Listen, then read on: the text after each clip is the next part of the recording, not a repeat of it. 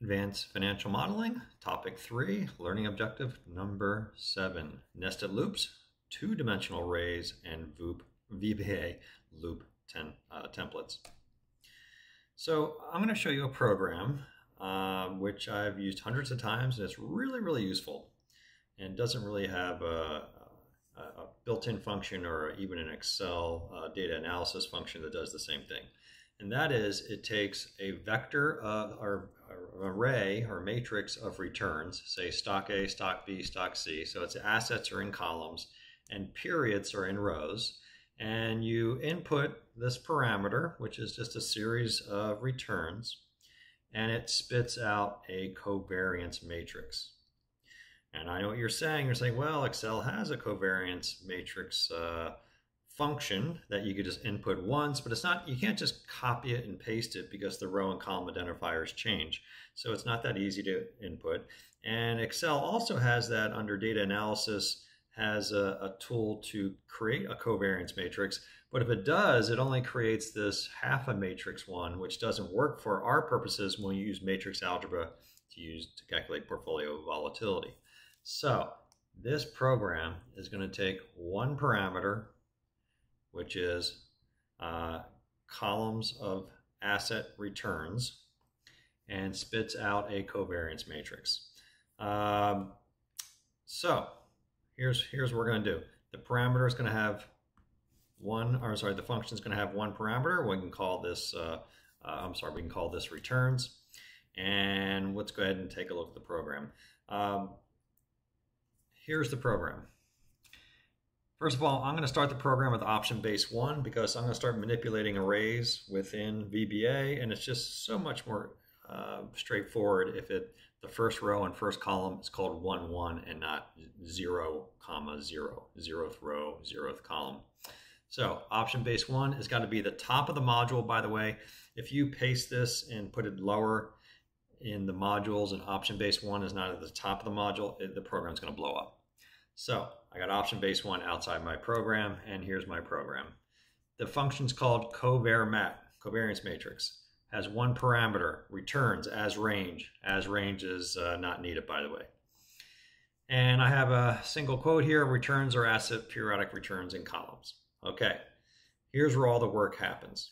The first thing I need to do is I need to create something called temp matrix, and that's going to be basically a holding place for my covariance matrix. And I'm going to first determine how big it has to be. Now, that's pretty easy because if a user inputs, say, this data, when they insert the function, they put in 3 columns and say 12 rows, you know there are 3 stocks. So you know the covariance matrix has to be, the temporary matrix has to be a 3 by 3. So the first thing I'm going to do is I'm going to dim something called temp matrix, just a random name. Not completely random, it has the word temp and matrix in it, but it could be, I could name it anything like lose matrix. I do the open close bracket that tells me that it is, or tells VBA that it is an array. I then figure out the size. So I'm going to always use a count in general. And so I'm going to count the number of columns in returns. So if the user gives me 3 columns, I know there's going to be 3 stocks. Therefore, I can redim temp matrix as an n by n, which in this case, n is equal to 3. So I wind up creating a 3 by 3 in VBA. Okay, this is a very common way of determining the size of a matrix by first counting the rows or the columns. In this case, we had to count the columns. Okay, so now what have we done so far? I've got the returns inside VBA, and I've created a blank 3 by 3 matrix called temp matrix. And so if I think of temp matrix, right, in this blank space within VBA, you can think of this 3 by 3 matrix, and since I have option base 1, I have covariance 1, 1, first row, first column, first row, second column, first row, third column, and then so on. So I have a blank array, and you can think of the row column identifiers of each one of these items of temp matrix. Here is where I'm going to build or compute, in this case, my 9 covariance terms. I'm going to use something called a nested for loop. It's a loop within a loop. I need 2 loops because I need rows and columns to go from 1 to 3. So here's a common template for creating a square matrix in VBA. Set I equal 1 to n, set j equal 1 to n. So what are I and j? I is going to effectively be my row counter. J is effectively going to be my column counter variable. So ith row, jth column. So remember for the parameters we input here, n is equal to 3. So it's going to set I equal 1 to 3, j equal 1 to 3. It's going to set I initially to a value of 1, j initially to a value of 1. So here's where all the calculation is. Temp matrix ij, which currently is 1, 1, equals application.covar returns.columns 1, comma, returns.columns 1, since I and j are both 1. This is a new little piece of code here. I can refer to the first column of returns.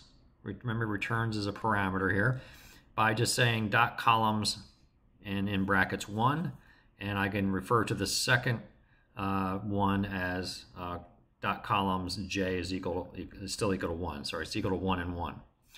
So it's going to take the covariance of the first column of returns against the first column of returns, and which effectively is a variance calculation, but don't worry about that. So what this is going to do, it's going to calculate this number here. The covariance being 1 and 1. Okay, so it did 4, 4, did this calculation. It's going to then kick down to next j. Notice j is the inner loop. It's going to send it back up to this j, not to the outer loop. It's going to stay inside the inner loop for a while. Okay, you can think about as this being the inner loop between here and here. So now it's going to come back up to j, set j equal to 2. I is still equal to 1, but it's going to set j equal to 2. So temp matrix 1, comma 2 is the covariance between column 1 and column 2. It's going to calculate that number. Next j, set j equal to 3. Now it's 1, comma 3, and it's going to calculate this number. So now what has happened, it set I equal to 1, then j equal to 1, 2, and 3, and then it did covariance 1, 2, 1, 1, 1, 2, 1, 3. First row is done. And also, if you think about it, this has gone through 3 iterations. It went from I equal to 1, 2, 3. It's done. Once it sets j equal to 3 and calculates the third covariance term, it then kicks out of the inner loop and heads back to the next line of code, which is next I, which sends it back up to the initial for loop, setting I equal to 2. All right, now I is equal to 2. Then it goes back to the inner loop, sets j equal to 1. So it's going to do 2, comma 1. Next j, 2, 2. Next j, 2, 3. Finishes that inner loop 3 times, kicks back out to the I loop, or the outer loop, sets j equal to 3, and does 3, 1, 3, 2, 3, 3. So once it's done that, I is then done. It's 1, 2, and 3. That last time it does I equal to 3, j equal to 3. This is done because that already went to 3. It's finished. And then the last line of code, covar mat equals temp matrix. And when you input that program, you'll get all your covariance terms. I want to do something to help you visualize this, because you're going to create programs that are very similar to this. The way the loop is working is you have this outer loop, and that's going to be my row. You can think of this as a row outer loop and a column inner loop. So it's going to set row equal to 1, j equal to 1, 2, 3. So I equal to 1, j equal to 1, 2, 3. Next I equal to 2, j equal to 1, 2, 3. Next I equal to 3, j equal to 1, 2, 3. Next I. So the way the program is working is it's working in this direction. First row, second row, third row. Okay? So that's how this program is working. All right, so that is how it works. So let's go ahead and see how that works when you input it into Excel. All right, I've already input this program into the code. So it should be in here as temp matrix, I'm sorry, as covar mat. Notice there's option base 1, top of the module. If I go to the spreadsheet, I've already done my test data using my data analysis, so I know these values. I just need to fill in these. But here's how I'm going to input this program. Select this entire range. FX, user define, covar mat,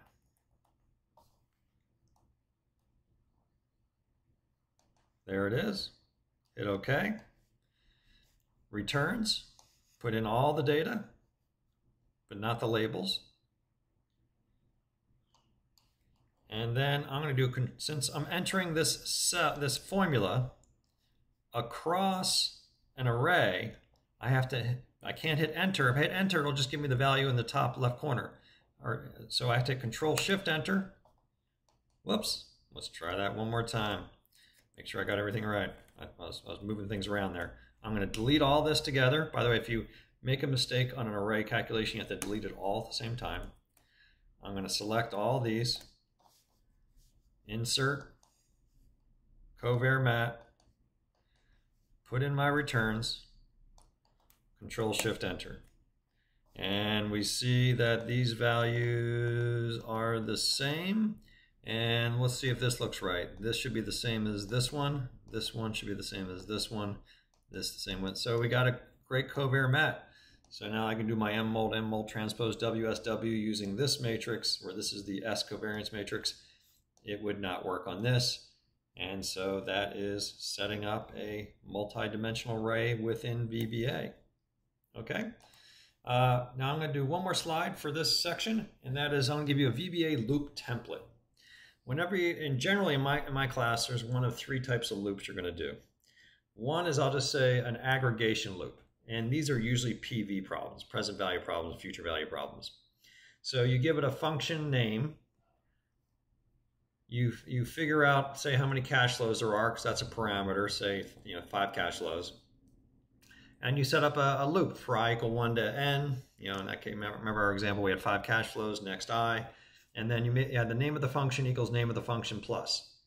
So this is the basic template for writing a VBA program that aggregates cash flows, usually present value or a future value program. Also, on my exams, there's partial credit. On my assignments, there's partial credit. So if I ask you a program and you realize, oh, it must be aggregation, or it is aggregation, and you write this down in the program, but you couldn't get it working, well, you've got most of the program written. It's just a matter of what do you really put here and what is the actual end. So there you go. Aggregation loops look like this. And the key is you have a loop and you have the name of the program equals the name of the program plus. That aggregates. Also, in VBA, I often calculate a multi-dimensional array, but sometimes in VBA, I just create a single vector, say a column vector.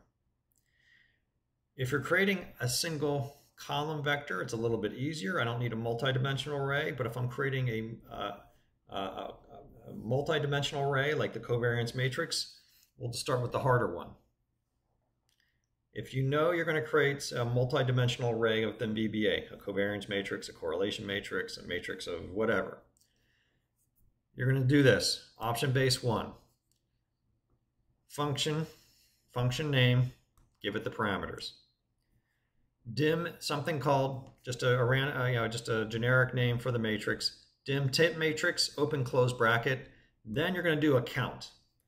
I think all the examples I use that create multi-dimensional arrays in VBA, it's either a row or a column count. So in each example, it might be a little bit different why it's a row or if it's a column. Now for the covariance matrix program, it mattered that I had to actually count the columns because the columns were a number of assets. So I needed to make sure I count the columns, not the rows. All right, then you redim the temp matrix as a, say, n by n, if it's a square matrix. Then when you're filling in the data for your matrix, Remember, row counter is I, column counter is J. It always looks like this. For I equal 1 to N, say, or J equal 1 and J equal 1, in this case, to N, next J, next I. So it's for I, for J, next I, and then the middle part is where all the action happens, and you refer to the row and column. Temp matrix I, J equals something. Then you finish the program by saying the name of the program is equal to temp matrix and the function, and you can insert it. So if you never got the program working, but you know you're creating a multi-dimensional array, this is most of the code. You're going to get a pretty good partial credit on either the assignment problem or on the exam problem. All right, if the program only creates a single column, it's a little bit easier. I'm still going to dim and figure out a size and redim, but in this case, I'm just going to redim it as an n by 1 since it's a column vector, one row, I'm sorry, in this case, n rows in one column. And then, but the loop, I don't need a nested loop because I only need to, in this case, count the rows. For I equal 1 to n, next I, and then this fills in. And by the way, if it's a vector, you could skip this and and omit this because VBA is smart enough to know that if we're dealing with a vector, we can use a single number. But I tend to always use the comma 1 just to let people visualize that are reading my programs. So that's it. These are the templates to create programs that use loops in VBA. So in the next topic, we'll just have a really quick one talking about managing your library of VBA programs.